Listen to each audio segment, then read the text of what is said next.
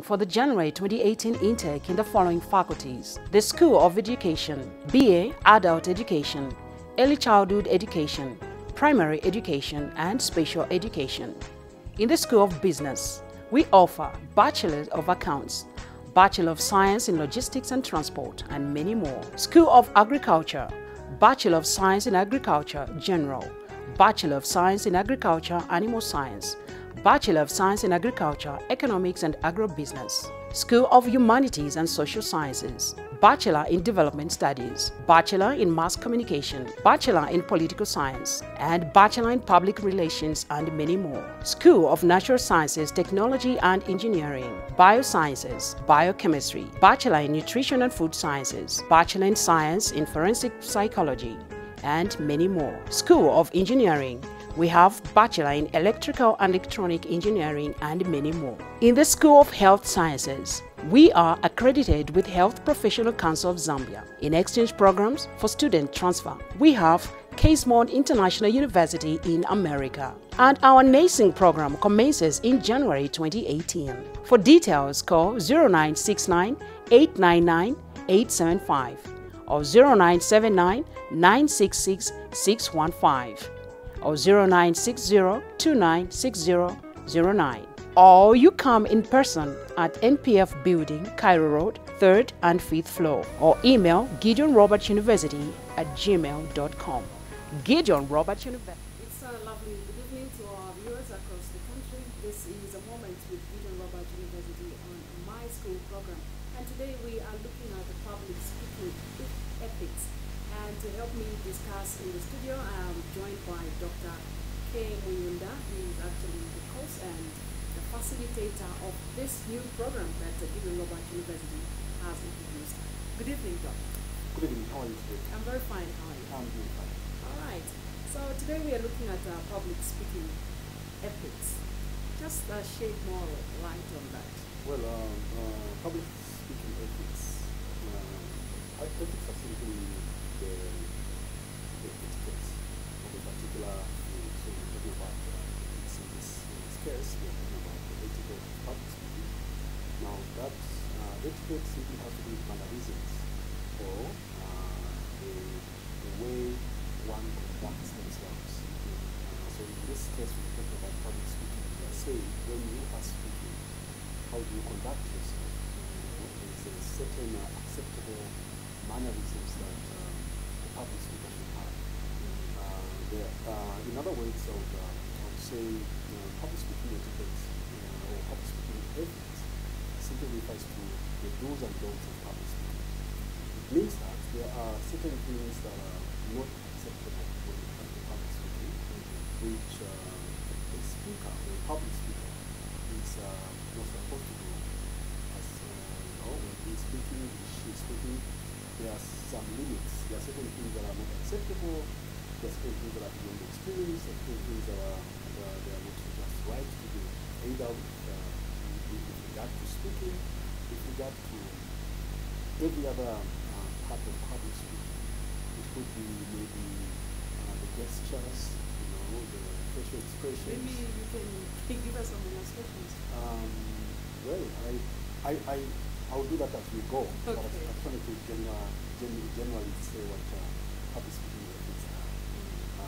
As a matter of fact, before I go into that, maybe somebody may be saying that what is public speaking? Public speaking is simply the process of conducting a speech or a presentation to an audience. So standing before an audience or a group of people, that is what public speaking is. In this space today, we are talking about the ethics of public speaking, meaning public speaking comes along with certain ethics. Just like I think every sphere of life has certain ethics. There are what we call office ethics, meaning some things you can't do in someone's office. There are telephone ethics, there are some acceptable ways of answering phone calls or talking to people on phone calls. There are even issues with dress codes, which in certain parts of society you find some dress codes. You can't do this. There are also what we call table manners or table ethics, table etiquette, meaning that there are some things you can do when you're eating and things you can't do. So in this case, we're looking at public speaking ethics. So basically the do's and don'ts of public speaking or the mannerisms that surround public speaking. So a public speaker is expected to be aware of those things. All right. Well, maybe to ask, do public speaking ethics apply to professional speakers or just to anyone, to an audience? I do believe that every person who stands before a group of people, or an audience, needs to be aware of the ethics that not of because sometimes we think that the professional speakers, maybe the politicians, the corporate people, and other professional speakers are the ones that pay attention to the ethics in public speaking. Whereas if I am talking to a group of people at a party, they ask me to address the people at the party, maybe at the wedding, or maybe I'm talking to people maybe at the church meeting. So we take it that in such gatherings, I don't need to be aware of certain things that are supposed to be paid attention to in public speaking, which is wrong. I do believe that as long as I'm speaking to a group of people, there are ethics to follow. Because at the end of the day, ethics have lack of proper ethics in public speaking would actually have certain negative effects, so there is an advantage when you actually speak and you take note of ethics. Basically, that makes the successful speaker, somebody who is aware of the ethics. So it applies to everyone that stands before groups of people. Okay, so maybe you can give us an example, some of the examples of the ethics of public speaking. Well, the list is actually endless, but there are some that are really, really very, very frequent. We see them frequently being people being misusing the way they do their presentations or not taking note of certain things that may be very important. For example, it is important to respect an audience, meaning that I shouldn't take an audience for granted. I shouldn't just use language that may offend the audience. That what I mean by language that can offend an audience is I must be aware of the kind of audience I'm addressing and what is acceptable to that particular audience. There's some audiences that may be offended by maybe the kind of language you're using. What I mean here, the kind of words you're using, or the kind of phrases you're using. So there are certain things that are not acceptable to certain groups of people. There's some people so it may be offensive to those people because of the type of language you're using, or maybe you come out like a little not polite as you're talking to an audience, or maybe you're arrogant, and stuff like that. It is unethical to do that. But again, there are certain times when maybe an audience doesn't respond to you positively, and you see it. Maybe they are against what you're saying, or they are not really following you, and then you become emotional. It is unethical to be emotional when you're talking to an audience, and it is also unethical to sometimes become so personal because of maybe the kind of discussion you're having. Probably maybe you are hurt because of maybe certain things that happened, and you come out like just lashing it out to the audience. It is just not right. Ethics can also come to issues to do with time. If you are given time to speak to an audience, then you speak beyond the time. I think that is, I see it with most people. Yeah, but usually they get away with it. Like it's just one of those things. But it's unethical and it's not right. It's actually, when you're asked to speak for 15 minutes, then you decide to speak for 25 minutes. It's just wrong. It's unethical. The reason is because lack of time management in speaking shows what we call lack of respect for the audience, lack of respect for other people's time. Because when people sit down in a gathering or a meeting, they have time that they are following, and they have other things to do. So if you keep me in a meeting for 30 minutes when I was supposed to be there for 15 minutes, you've taken part of my time, and so you don't respect my time. That's why it's unethical. So usually, if you don't keep to time for some reasons, because sometimes it can happen that you don't keep to time, it's important to give an apology. Like sorry for taking too long and stuff like that. That shows at least you understand people and you respect people. But just keeping quiet about it is just unethical. It's the same like even going late for a speaking appointment. You're supposed to address a meeting or attend an interview or something. You come in late and you don't have an excuse and you don't say anything about it. It is also not right. So such are very, very important when it comes to ethics in public speaking. The other things would be things like even the way somebody presents whatever they are presenting. Usually, if you have a topic that you're supposed to follow, and then while you are speaking, you decide to just go off the topic and just speak something else that is not part of the topic, it's again wrong. Keeping to your topic is very, very important. But again, there are also issues like there's what we call spontaneity, like from the word spontaneous. That means whatever you do, your speaking style, your gestures must flow naturally. You must not do anything that is like not natural, like maybe the way your voice is coming out. Some speakers sometimes will try to speak sometimes like somebody else, and so you don't come out like the real you. So you try to change either your pronunciation of words, even accent. Some people will change accents, and they're addressing a group of people. It is also not right. But spontaneity can also come to issues to do with even your gestures, your facial expression, and all those things. They must just be free-flowing. Like it's not something that you force or you try to, just to make up. You don't make it up. It has to be real. But again, before I stop, there's also the issue of sincerity. Sincerity meaning that you have to be truthful as a public speaker. Whenever you're addressing an audience, you have to be truthful. Meaning to say that it is that being genuine in what you are saying is very, very important. You don't speak successively if you allow yourself to be to pretend, maybe to say things you're not sure of, things that you may even know or you're aware that they're not true, facts that you're not sure of. Like as a public speaker, if you are going to give an example or quote something, maybe something that you are not so sure that the figures are correct or it's a proven fact, then you simply say 20% of people in Zambia, and you don't know. No one did the research for that. So the sincerity is very, very important in public speaking. So public speaking ethics cover the whole lot of things. The way somebody dresses.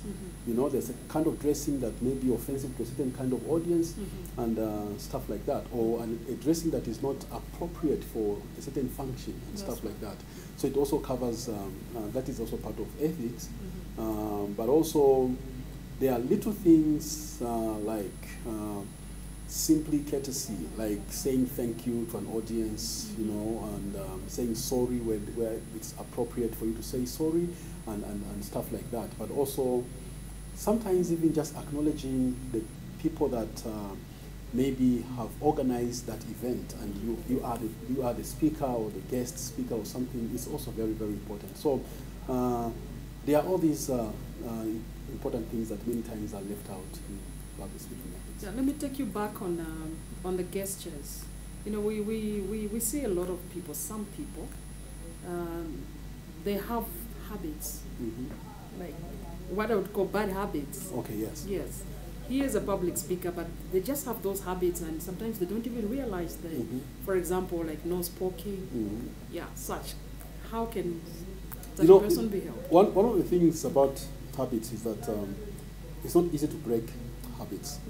And you know very well there's a popular saying that odd habits die hard. Yeah. It takes a lot of effort to quit a certain habit or to overcome a certain habit. And there are several habits that people have.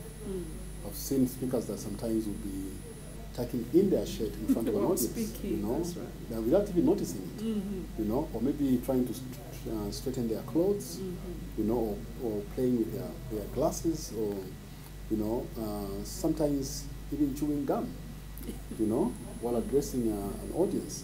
And like you said, poking their nose, or maybe cleaning their ear, and stuff like that. You know, it could be even women, maybe they'll be playing with their hair while talking to an audience and stuff like that.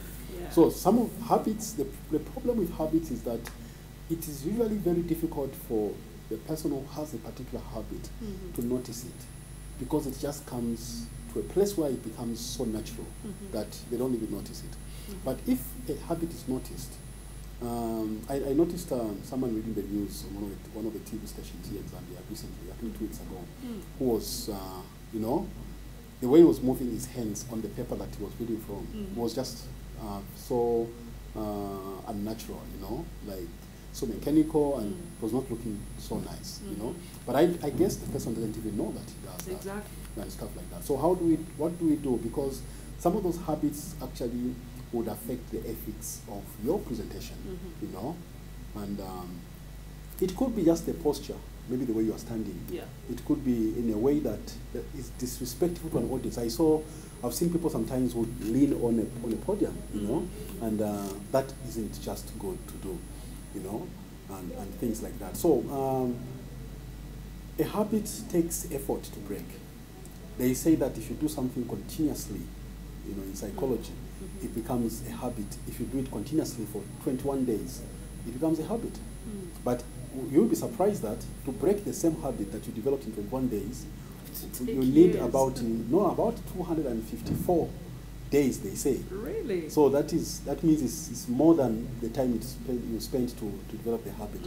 So it calls for effort, a lot of effort, meaning you have to keep on trying to watch that habit until you get rid of it, because it's very That important. is if somebody who's close to you told you or you noticed it. There are some habits that we notice on our own. Okay. You know, there's certain times when I have watched a video of myself speaking, then I noticed certain things that I'm not happy with, and started working on them. So it's important to work on certain habits that we may know are not good. All right. So we, we'll be looking at the effects of not adhering to public speaking ethics. So this is My School. We take a short break. As we return back, we'll be looking at the effects of not adhering to public speaking ethics. We'll be right back. Gideon Robert University is now enrolling for the January 2018 intake in the following faculties: the School of Education, BA Adult Education, Early Childhood Education, Primary Education and Special Education. In the School of Business, we offer Bachelor of Accounts, Bachelor of Science in Logistics and Transport, and many more. School of Agriculture, Bachelor of Science in Agriculture General, Bachelor of Science in Agriculture Animal Science, Bachelor of Science in Agriculture Economics and Agrobusiness. School of Humanities and Social Sciences, Bachelor in Development Studies, Bachelor in Mass Communication, Bachelor in Political Science, and Bachelor in Public Relations, and many more. School of Natural Sciences, Technology and Engineering, Biosciences, Biochemistry, Bachelor in Nutrition and Food Sciences, Bachelor in Science in Forensic Psychology, and many more. School of Engineering, we have Bachelor in Electrical and Electronic Engineering, and many more. In the School of Health Sciences, we are accredited with Health Professional Council of Zambia. In exchange programs for student transfer, we have Casemont International University in America. And our nursing program commences in January 2018. For details, call 0969 899 875 or 0979 966 615. or 0960-296009. Or you come in person at NPF Building, Cairo Road, 3rd and 5th floor, or email GideonRobertUniversity@gmail.com. Gideon Robert University, breaking new frontiers in higher education. Gideon Robert.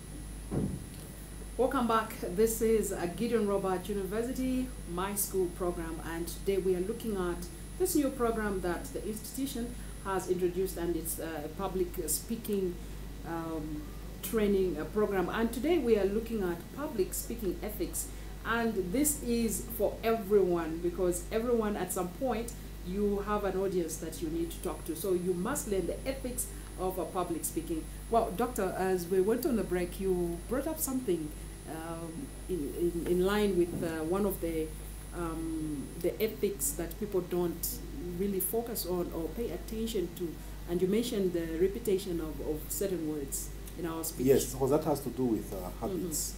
Sometimes we develop habits, you know, where you use certain word unnecessarily. You repeat it unnecessarily. I've seen someone repeating the word like maybe actually. So you say actually we want to do this because actually what we want to do actually is, you know, so you keep on repeating the same word. You know, I went to town, you know, I found him, you know. And stuff like that. Yes. But you'd notice that that has become a habit when someone repeats a word unnecessarily, because maybe they take it as a swag. Not really. Most of the time they don't even notice it. They don't even realize it. So it actually didn't come out well in public speaking, and it's very good and important for someone to start working on that.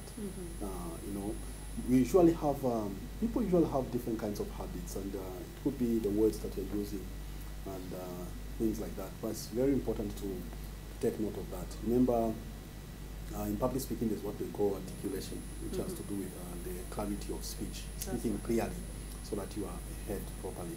So some of those habits, like the repetition of words or the use of certain words wrongly, you just use a word that is not supposed to be in that particular sentence, and you just use it, may just make your speech not to be very clear, and some people may not understand exactly what you're talking about. So that is very important. Yeah, I mentioned that I will be looking at not adhering to, you know, some of these ethics of public speaking. What are the effects of not adhering to that? First of all, if depending on what kind of ethics someone breaks, you know, or doesn't follow, each of those has a certain effect on your public speaking or your speech or your presentation in general. Yeah. Either it could be that you will offend an audience because of maybe what you said or how you said it, or certain actions that you made as you are speaking. You know, so whatever it may be, you could end up offending an audience. Remember, I said that sometimes ethics can even do with maybe you dressed in a way that offended an audience. They thought what it was unethical, it was not right, and stuff like that. Or maybe it could be that you said something, you know, that the audience was not happy with, and things like that. So you can offend an audience. And if you offend an audience, it means the audience don't want to listen to what you say because they are offended, you know. It can also be that you cannot be accepted by an audience. And you know that public speaking is all about an audience. No audience, no public speaking. You know, what makes me a public speaker is the audience.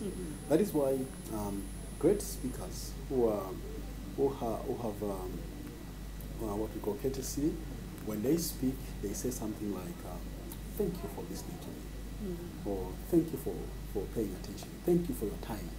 You know why? Why are you doing that? It's because you are not a speaker if there is no audience. That's true. And so the audience is very important to you as a speaker.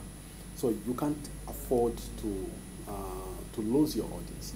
So the audience would accept you so much if you also adhere to ethics of public speaking. But if you don't, you disrespect them, or you do things that are offensive to them, or they don't like things they don't like, then you lose your audience, and that's not good. But also, it also adds to your respect, the way people would look at you, the kind of you know, the kind of person they will look at when they see you speaking, because of the way you handle your speaking, how organized you are, and the way you just bring out your presentation. So it also adds to how the audience is going to look at you. And there's a certain level of, a certain kind of value that they just place on you as a speaker. And that is very important, that you are smart, the way you speak, and you know, people love that. So that is another benefit that you can have. So if you don't do that, you actually have negative effects, you know. There is also the issue of some ethics may, if they are not followed, may cause your speech not to be properly heard by your audience, because they may pay attention to what they are seeing you doing in front of them, and then miss out on the points you want to speak to, you know, to them. It could be that probably there are certain things you are saying or you are doing, or the way you are dressed, or the way you are, you know, just your actions can cause people to switch to what you are, they are seeing than to what you are saying. I do remember a speaker going to a platform, and they have, you know, most places on a stage, they have stairs, like on the sides. And this speaker just decided to jump up from the front, you know. And some people, that was like, why can't he just go, you know? Like, what if, what if he falls or something like that? So you find people would like pay attention to, people are easily distracted. So sometimes lack of ethics can actually distract. But also generally, you want to be accepted as a speaker. So it is very important that you listen and follow ethical standards. Okay, we are running out of time now. Let's talk about this newly introduced course right here at Gideon Roberts University. What other things will be tackled in these short courses? Well, a lot. Apart from ethics, we're going to look at ethics as a part of this short course. A 2 weeks course, by the way. 2 weeks, 2 hours sessions every day. And one of the topics we're going to look at is ethics of public speaking, meaning the do's and don'ts of public speaking. But we are also going to look at things such as what makes speaking or a speech or a presentation effective. So those important things that somebody has to take note of in order to make a speech effective. Effective, when we say effective, what we simply mean is a speech that produces results, that when you speak, always you have a purpose while you're speaking, and you want the audience to respond accordingly. So what makes a speech to be heard? But also we're going to look at what causes the fear of public speaking, and how do we conquer the fear of public speaking. So we'll look at that. And then we are going to look at speech presentation and speech writing. How do you write a speech? What is involved in speech writing? And many other things. Okay. So the program starts on Monday, the 11th of September, is it? It's actually the 18th of September. Oh, the 18th of September. All right, viewers, there you have it. This short course is commencing right here at Gideon Roberts University. We'll be looking at public speaking ethics and much more that you need to learn as a public speaker. So come 18th of September, right here at Gideon Roberts University, we'll be enrolling. Limited places, spaces available. So just make your way to NPF building at Cairo Road on the 5th and the 3rd floor of NPF building. That's where Gideon Roberts University is, and enroll for this short course. Only 2 weeks, and you will be the best public speaker ever. Well, thank you so much for having been with us. I was looking at public speaking ethics, and to help me discuss this was Dr. K. Omuyunda. From me, Esther Mwanza, saying good night. Roberts University is now enrolling for the January 2018 intake in the following faculties: the School of Education, BA Adult Education, Early Childhood Education, Primary Education and Special Education. In the School of Business, we offer Bachelor of Accounts, Bachelor of Science in Logistics and Transport, and many more. School of Agriculture, Bachelor of Science in Agriculture General, Bachelor of Science in Agriculture Animal Science, Bachelor of Science in Agriculture Economics and Agrobusiness. School of Humanities and Social Sciences, Bachelor in Development Studies, Bachelor in Mass Communication.